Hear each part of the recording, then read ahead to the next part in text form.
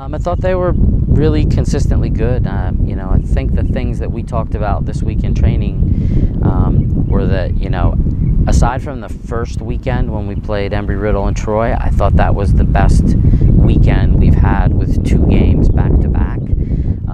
I thought we competed really well against North Florida. It was less of a soccer match and more of, a competitive match. And by that I mean it was, a lot of aerial duels, a lot of physical play.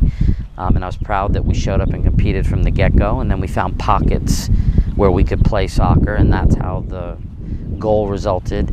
Sunday, I thought we played fantastic. The first 10-15 minutes was very good. Then we hit a lull. But we ended up with over 400 passes. I thought we created more better opportunities against Jacksonville than we did against North Florida, to be quite honest. They finished their chances, and we just didn't do a good enough job finishing our chances. But I was very encouraged by how well we competed and played.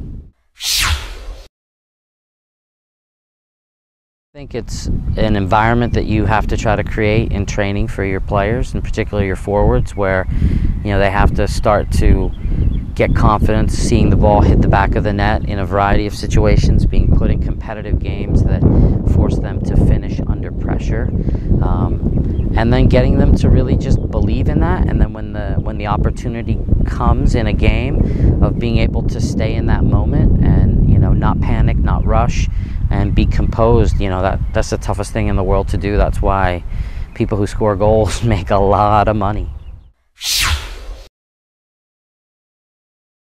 I think travel in the conference is always difficult. I think what makes this trip more difficult is that we're flying to Nashville, and then we've got to drive in between Nashville and Cincinnati or Northern Kentucky, and then flying home. So that presents a little bit of a challenge. But I just think in any conference that you play in, it's really difficult to win on the road.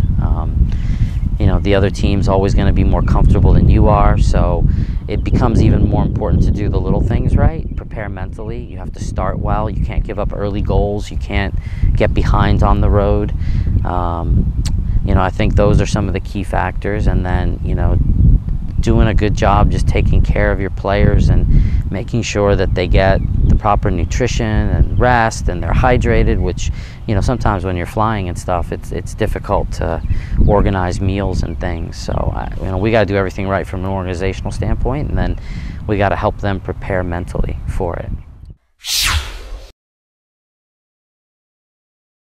Well, I think we're going to have to play our style first and foremost, and then we have to do it for 90 minutes twice on a weekend.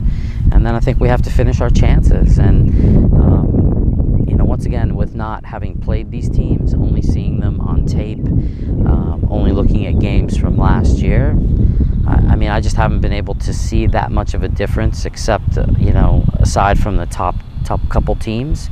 I expect it to be a very difficult game on Friday, and I expect it to be a very difficult game on Sunday.